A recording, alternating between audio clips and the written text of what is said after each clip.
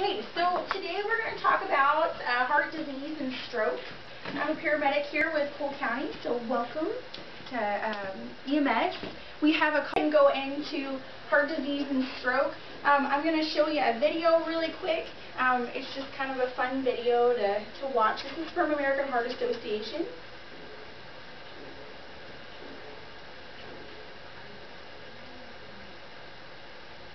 It started out like a totally normal day.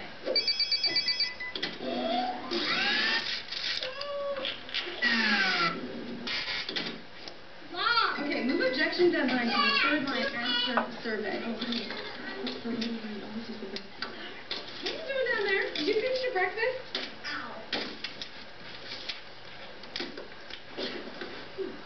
Don't hit your brother. You have to eat something. Here. Okay, 5 minutes to carpool. Where's my coffee? You okay, Mom? Oh, I'm fine. Sandwich orders. What do you want? Almond butter and jelly. Okay. You sure you're okay? I'm fine, sweetie. I am so late. What are you doing? Hey, honey. You okay? Yeah, I'm fine. You sure? Yeah, here. That's my favorite. See you guys later. Where are your shoes? Put your shoes back on, please. You know, go help your sister. We're going in 3 minutes. Oh my God, what am I doing? I forgot to cut off the crust. Voila. Shoes on, potty if you need it. Honey, get your sister. Honey, here's your shoes. Nobody move. I'm getting a dustpan. Mom! I think you're having a heart attack. Honey, I look like the type of person who has a heart attack. Totally fine. Don't forget to wear the high socks with the shin guards. Forget about the shin guards, Mom. Come on, Mrs. Underdog is not going to wait.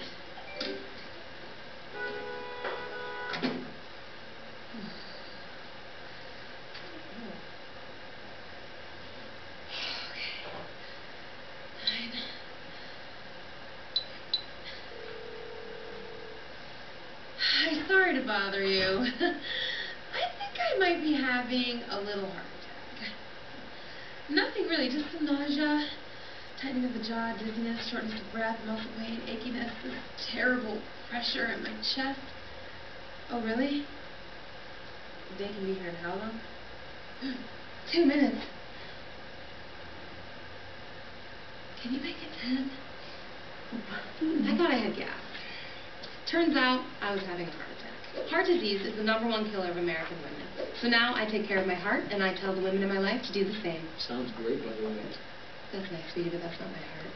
That is. Make it your mission to save your life and the lives of the women you love. Find out more from the American Heart Association at goredforwomen.org. So, a cute little video for American Heart Association. We'll kind of discuss a little bit about signs and symptoms of heart problems that we see patients have on a regular basis. So we see tightness in the chest. Sometimes our patients that we get called for a medical emergency, they'll state that they have some squeezing sensation, a tight sensation in their chest. Also, our patients experience pressure sensation, so they may say that they feel like something heavy is sitting on their chest, like an elephant. Also, for our males in particular, they'll say that their left arm hurts. It may go down to their fingertips, it may start at their elbows, but sometimes they'll complain of left arm pain or shoulder pain. Jaw pain and neck pain are also some symptoms that the patient may have. In females, they're very atypical when they present with cardiac problems, and so they'll complain of having shoulder pain, or between their shoulder blades, they'll experience like a stabbing type sensation right there in the middle. A lot of females also experience upset stomach, where they'll have lots of acid on their stomach, and so they'll be belching a lot, or they may feel like they need to throw up, and so nausea is also a symptom that they may experience. And then we also have increased breathing. Because your heart is starving of oxygen, your body is trying to compensate for that, and so it's starting to increase its rate of breathing. And so you may see them panting a little bit or having a faster heart or breathing rate. Patient also gets cold, or we call them clammy or diaphoretic, and so they'll have cold sweats, and in that they'll have cold skin, or their skin will be cooler than normal. It won't be warm to the touch, and you'll start to feel this on their outer extremities, not so much on their core or their trunk area, but we'll feel this in their hands, we'll feel this on their arms, and then we'll see that they may be pale in color. They may have like an ashen color or gray, or we may see that the patient starts to turn blue in the lips, and this is what we call cyanosis or cyanotic. We might also see like where their eyes are, kind of where their eyelids are. We might see some blue. We might also see some blueness with their nose or their fingernails. Those ladies that don't have any, or guys, if you look at the white in your nail bed, that's where we look for the color change also. My clicker's not. Oh, there it goes. Okay. For women, again, they're atypical, meaning they don't present the same signs and symptoms as our males. And so again, they're going to have the upset stomach or the acid. The gal on the video was showing you that she was kind of holding her chest, and then she was kind of taking the Tums and Rolaids. The patient may also feel fatigued, just not normal. They just kind of feel yucky. They just kind of feel like they almost have the flu-like symptoms. They'll be lightheaded, again, nauseous. They will also have, again, that stabbing sensation in the middle of their back. And again, they'll have the neck or jaw pain, and she kind of rolled her jaw around, kind of stretched her neck a little bit, and that's very typical for females as well. And then an asymptomatic term or symptom is a right arm pain. Sometimes they don't have that left arm pain, or they may have bilateral or both arms where they experience some discomfort. I'm not sure why this is not working, so we're just going to get rid of it. So the treatment of our chest pains, for many EMS agencies, the rule of thumb is that we treat and transport these patients to the most appropriate facility. Here in Jefferson City, we have 2 locations, but our chest pain center is going to be St. Mary's, but Capital Region also has cardiologists in-house, and so we can take them to either or facility.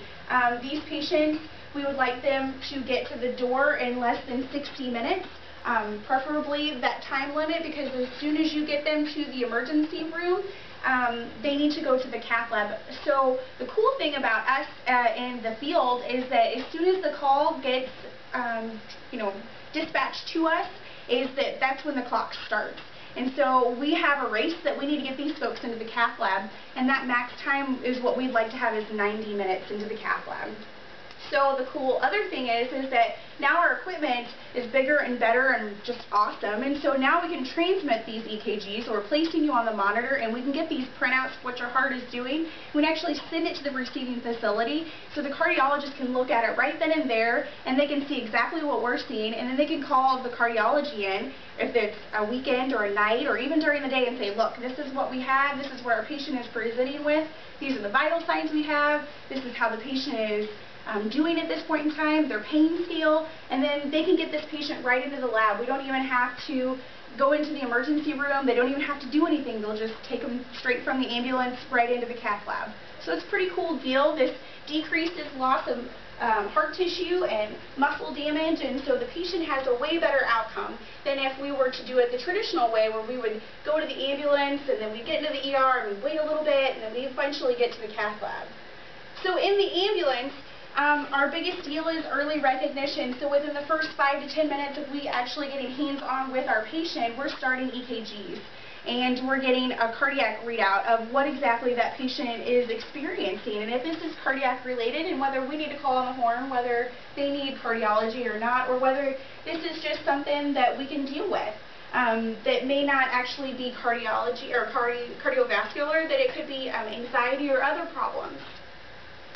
So we'll monitor patients' blood pressure, we'll monitor their heart rate, we'll start IVs and give appropriate medications for their heart rate if it's needed, for blood pressures if it's needed. We'll also give this patient oxygen. It may sound very simple, but the patient is, again, starving of oxygen because it's not getting enough oxygen, so their heart or their respiratory rate is going to be going up. And so we'll give them O2 therapy. We'll give it through a nasal cannula or non-rebreather. Those are the little masks. And again, we'll call the receiving facility. So what is heart disease? Heart disease is defined as the narrowing or complete blockage of our blood vessels, our arteries, our veins. The narrowing of these vessels is created with plaque. And so when we have narrowing of these blood vessels, there's a decrease to blood volume towards our heart and our brain, which can cause heart attacks. The complete blockage, again, is the ceasing of any blood flow to those areas, which eventually will cause damage, if not reversed. So we have some risk factors that are associated with heart disease. We have your age. So the older that you get, the more risk you have because your vessels are becoming weaker. And so they don't expand or dilate or constrict like they normally would if you were younger, if you were 20s or 30s. You also have smoking as a factor. The byproducts within smoking actually causes more damage to your body than actually the nicotine itself. And so that also creates some issues not only for your vessels, but it causes for your lungs. We have gender. Sometimes gender plays in a big role where more males are actually more susceptible, or females are more susceptible to having particular medical problems. Our obesity, if you are a heavier individual, then obviously that weight that your body is carrying around is a big load on your heart. If you are smaller, then it's not as a big a strain on your heart. Family history. This is where it plays in a big thing with your healthcare provider, where they can make care plans for you, that if your family, especially on both sides, have cardiac history, then you can be able to diagnose things sooner. You will be more aware when these things will happen, especially if you have a history of high cholesterol in your family or high blood pressure. Your physician will be more alert to actually testing you sooner. And so in your 30s, you may not actually experience that, but somebody maybe in their 40s probably wouldn't have it either, but your physician is going to test you for those things, and you may be catching it earlier, so less damage is done to your vascular system. Diabetes. Diabetes is just the increase and decrease in our blood pressure. We have insulin hormone, and so this also causes some issues with our vascular blood pathways. This is going to decrease the elasticity of your vessels, so the stretching and the condensing of those vessels is going to decrease those. High blood pressure, again, lack of exercise. If we don't exercise, then obviously that's going to be a strain on your heart because it's not getting the workout that it should. And high cholesterol, which is the buildup of plaque within your system. So we need to start eating healthier diets. Now, we don't always have to be on a diet per se, but we need to stay away from things such as yo-yo dieting. These are your Whole30s, where you're going to be eating a particular diet for a particular 30 days. This is a huge strain on your body, and it's not meant to do that. You're supposed to be making lifelong choices, so no carb dieting that was really popular, all protein diets, those are very popular right now, or just eating fruits and vegetables and, just meats, those are also very popular right now. Unless you're going to stick to a very stringent diet for the rest of your life and never get a ho-ho in your life or ever get a piece of chocolate cake or cookie, then these are not the diets. You need to make lifelong changes. And so make your realistic weight loss goals. Make them realistic. Don't make them so extreme that you can't keep those life changes or those diet choices that you've chosen. Exercising. It doesn't necessarily mean that you have to go to a gym. You can exercise with your friends. You can walk your dog. You can go to the park with your kiddos. This could be a 10 to 15 minute walk a day or every other day. You could do swimming, dancing, yoga, all kinds of things that require just a minimal exercise. And even if you're not able to because of particular medical problems that you have, or your joints aren't necessarily what they used to be, doesn't mean that you have to have high impact exercising. You can do very low impact, such as swimming or walking. Smoking, again, is a big deal because it's very addictive, and it's not something that's very easily just gotten rid of. It's not like, oh, hey buddy, I'm done. I'm not going to smoke another cigarette ever in my life. Some people have that really strong willpower and others don't. But what's awesome is that we have lots of resources and lots of counseling, so we can help these individuals who truly do want to stop smoking to help them stop smoking. according to the CDC, and we found that this is really, really cool data that they had pulled up, is that within 20 minutes of not having a cigarette, your heart rate decreases. And after 12 hours, your carbon dioxide level drops to normal, just within 12 hours, which is pretty cool. 2 to 3 weeks, your heart risk drops. And I'm sorry, it's not supposed to say lung function, it's supposed to be lung function. I'm sorry, I didn't catch that typo. But it starts to improve. So your heart and your lungs start to improve just after 2 to 3 weeks of not smoking at all. And then 1 to 9 months, you start to see a decrease in your coughing. So a lot of smokers, they have just kind of a smoke, or a what they call a smoking hack, or just a smoker's cough.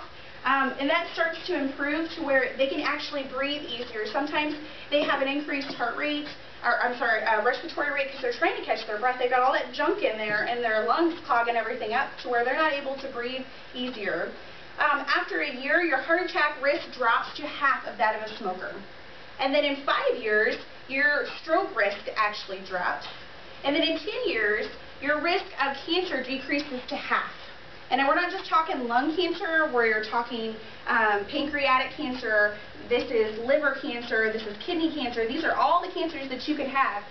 And so it drops it to half, which is super awesome. And then in 15 years, your risk for stroke and heart attack drops to that of a non-smoker. So within 10 years, you could possibly have the lung capacity and the heart capacity of somebody who never smoked ever. So that's pretty gnarly. Knowing your numbers. So we're going to briefly talk about blood pressures, your cholesterol, and your diabetic values. This is where it comes into play with your personal care physician, to where they can monitor you better, especially if you have a history, again, of high blood pressure in your family, or high cholesterol, or even diabetic problems later on in life. And we're not talking like the diabetes that you experienced in younger life when you're a kiddo. This is stuff where you develop it as you get older. So blood pressure values, our golden number that we like to see every patient in the whole wide world, but oftentimes every patient is not the exact same, and so they all have different values. So we kind of give you a parameter. The golden number is 120 over 80, but your golden number may not be 100 or 120 over 80. And so our 120 number is the systolic, that's your top number, and we like to keep that between 100 and 140. So if you're in that realm, you're good. Okay, we consider you having a normal systolic blood pressure, or top number. Your diastolic is your bottom number, and it's the 80, and we like to keep that between 60 and 90.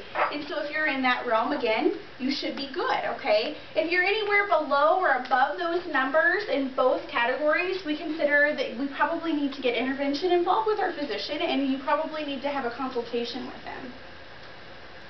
Total cholesterol, and a lot of these times we get these confused, but we need both of these things. So HDL is our high density cholesterol, and it's the good cholesterol. It's the cholesterol that helps remove the bad cholesterol. And so we need this inside our system, and so it helps us overall improve our health. And so our values, we like to keep it above 40. And then we have the LDL, which is the low density cholesterol. And this is our bad cholesterol. This is where we find that builds plaque within our system, within our arteries. And so this causes the heart problems, and so the value needs to be less than 100. These two values combined are your total cholesterol. So your HDL and your LDL combined make your total cholesterol value. Diabetes. Diabetes, again, we kind of briefly went over this, but this is a hormone inside your body. It's called insulin, and it helps regulate your blood sugars, which is very important to you so that you can function on a daily basis, okay? Folks that have diabetes, either their values are really, really low, and so they need assistance in bringing their values up so that they can function normally, or their values are super, super high, and so they need to take insulin to bring those values down so that they can function normally. We maintain these blood sugars. Folks that are normal, they can maintain this hormone throughout their system normally, but sometimes we do need to have medications prescribed to you. This is something that can happen instantly, and so these patients will experience, with very high blood sugars, they'll experience excessive thirst. They may have delirium. They may be very hot. Patients with very low blood sugars, they may become very clammy, very sweaty, may have, again, some delirium. They may even pass out or have seizures because their sugars get super, super low. And so when we ask patients to do a fasting blood sugar, this is something that your physician will ask you to do. You'll have to fast for 12 hours, and they'd like to see that number right around 100 or less. And so if you have a value higher than that, then you are at risk if not having diabetes.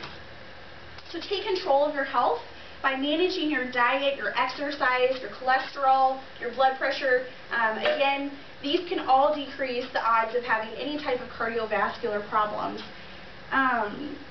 So talk to your personal care physician. There we go.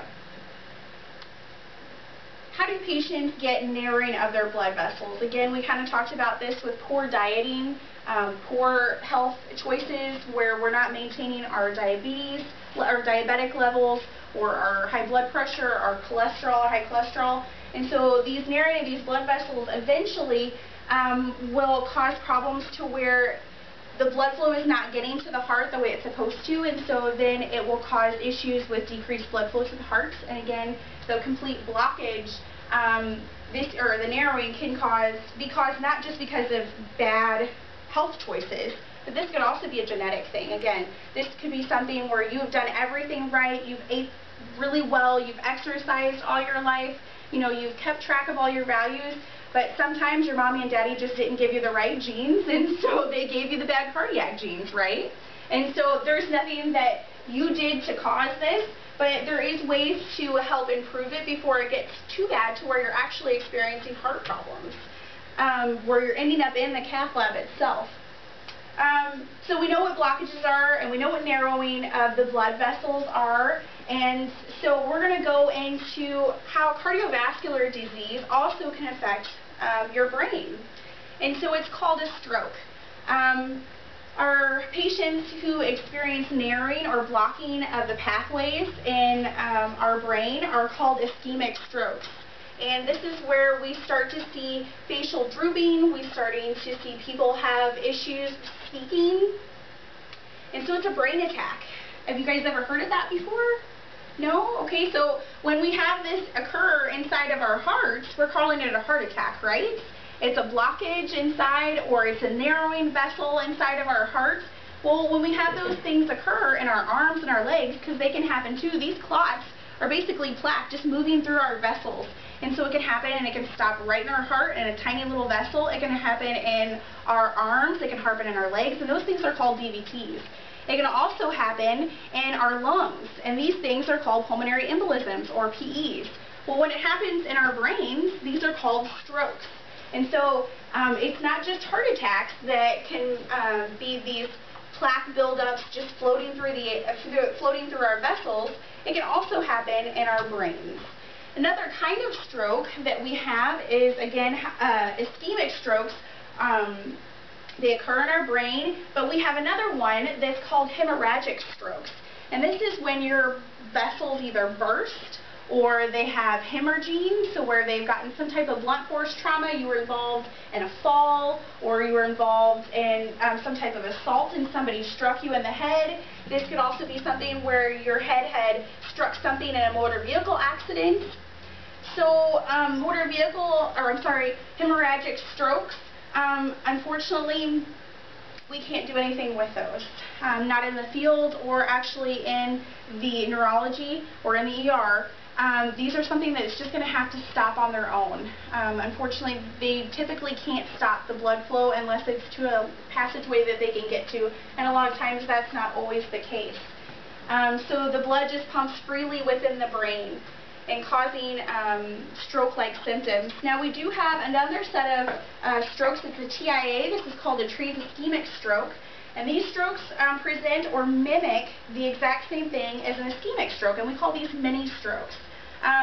They will often go away within moments of actually the onsets, and sometimes they take up to 30 minutes to actually go away. But these are precursors to actually having the big one, as you might say, having the ischemic strokes, okay? I'm going to let you watch another video, and this is again from the American Heart Association.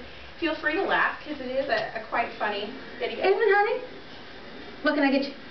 Hi, I'd like cheeseburger with a side of French fries. pie. Hey man, is your face drooping out of place? Hey man, the letter F stands for face. I said, hey man, no excuse, help yourself, just go to the ER very fast. Young man, are you listening to me? You must know A stands for arm is my plea. I say, young man, arm weakness is a bad sign, but you got to know this one thing. You really need to act F-A-S-T. You really need to act F-A-S-T. 911 is a number that you should employ. Minutes lost, press self-destroy. You need to act F-A-S-T. You really need to act F-A-S-T. You should get yourself seen. The show could be the deal. If anytime's what you feel. Hey man, if your words come out slurred, BS means that your speech is in trouble. The ER is where I'm sure you will find what you need if you get there in time. So first time, that's the meaning of T. Act swift, man. When you can't walk the street, there's an ER. Go there, F-A-S-T. They can get you back on your feet. You really need to act F-A-S-T. You really need to act F-A-S-T. 911 is the number you should employ. Minutes lost, our brain self-destroy. You need to act F-A-S-T. You really need to act F-A-S-T. Old man, young man, there's no need to feel down. Old man, young man, if a stroke has been found. F-A-S-T. You really need to act F-A-S-T. You're going to be singing that tune all day, right?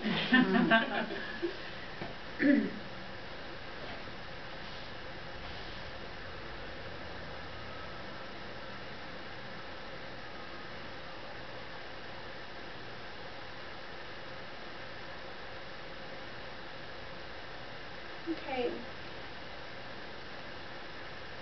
I'm not sure whether I started it or was that. Sorry, guys.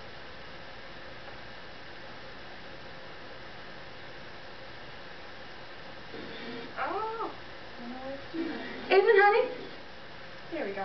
Okay, so the patient is assessed for, in the ambulance, we're going to assess patients with stroke-like, if we get called into the emergency department, or I'm sorry, by dispatch for stroke or possible stroke, we'll do some assessments on our patients, and they're going to have stroke scales that assess these things. So we'll have facial drooping or facial droopage. So you saw the gentleman in the video where he was trying to order something and his corner of his mouth drooped from one, lower than the other side. And then we'll also have something that's called arm drifting. And so we'll have our patients stick their arms out in front of them.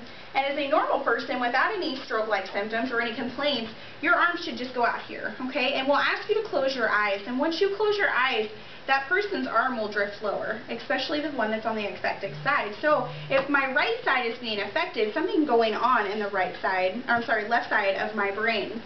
We'll also have slurred speech, kind of something like I'm doing right now. It's probably because that thing's video recording, right? So the patient will ask them questions like, Sally sells seashells by the seashore, or you can't teach an old dog new tricks. And so if they're not able to articulate that or repeat it back to us, that is a 72% chance. If one of those three, in that category, one of those three tells us that they have a 75 or 72% chance that something neurologically is going on with them. Now, they may have experienced a stroke prior to our arrival, and if we don't know that, obviously we can give some false information to the emergency department. But especially if we get called to a nursing home or an elderly family member and they didn't know the history of that patient, Sometimes that occurs, but more often than not, your caregivers, your nursing home staff, they know what the patient's normal mentation or their normal mental status is, and so these are new onsets of problems. So things that in the ambulance that we do is that we transport these patients again to the most closest appropriate facility, and that doesn't mean that the facility that's closest to you is actually the most appropriate facility. For example, Jeff City does not have a stroke center. We do have a facility here in Jefferson City, which is Capital Region, that takes stroke patients and they can give them a product called TPA. And this product, they did go through some accreditation, but they do not have neurology on staff, and so they will give the first line of drugs for this patient, and then they will eventually determine whether this patient needs those medications. So they'll start off with CAT scans, and then they'll eventually give this patient a medication if they do in fact find out that they are experiencing a stroke, and then they'll give this medication and then transport them further to Columbia. We do have stroke centers, level 1 stroke centers in Columbia, and that will be Boone Hospital. University also has neurology on staff, and so they're able to accept and treat those patients appropriately also. So while in the ambulance, we're going to manage their airway. We're going to give them oxygen if necessary. Vital signs will be monitored, and if treated, or will be treated if needed. So if, for example, the patient has a very high blood pressure, we're going to try to bring that blood pressure down, because that's not good for you to have, again, like we discussed earlier, high blood pressures. We'll send this patient again to where a neurologist can be, and so we'll alert that facility as soon as possible. So if we get on scene and we state, oh my goodness, yes, this patient is definitely experiencing a stroke, we're going to call them immediately so that they're ready, especially if this is on a weekend or an evening to where the neurology team has already gone home. We want to alert them as soon as possible. Patients may have slurred speech. Again, these are kind of signs and symptoms of what your patient may present with. And they may have asymmetrical smiles, so again, where part of their mouth or corner of the mouth is up here and the other part is down here, or vice versa. Patients may have one-sided weakness. Again, that's where the arm drift comes into play. We may ask you to grip our hands, and so when we do that, we're actually looking for whether the patient is experiencing weakness on one side or the other. We may ask you also to press on our hands. We'll put our hands right up against your feet and ask you to push on our hands like you're pressing on a gas pedal. Again, that is supposed to determine whether you have weakness in that lower extremity or not. Patients may have trouble forming complete thoughts or sentences. You may see the wheels turning in their head, but they're just not able to articulate anything, so it comes out to be just garbled mess. Patients may also complain of severe headaches, and this can happen in either TIAs, ischemic strokes, or hemorrhagic strokes. They just may complain of just severe headaches. We also see in patients, especially with traumatic brain injuries, or with patients that have been struck in the head, may see pupils are different in size, and that may also indicate that they're having some type of problem. Strokes are cardiovascular disease also, because they're paired up with your cardiovascular system. We're having either plaque build up in those vessels inside your brain. So having a good diet, again, exercising, monitoring that blood pressure, cholesterol, and your blood sugar can also decrease the odds. We're just going to kind of basically go over what the video had said for the FAST. Facial drooping is the F. A, arm weakness. S, speech difficulty. And T is it's time to call 911. If we experience any of these things, then we need to call for help, okay? I want to thank you guys for coming out today, and thanks for bumming with me for a little bit, and thanks for learning a little bit about heart disease and strokes. Do you guys have any questions? No? Okay. Y'all are awesome. Thank you.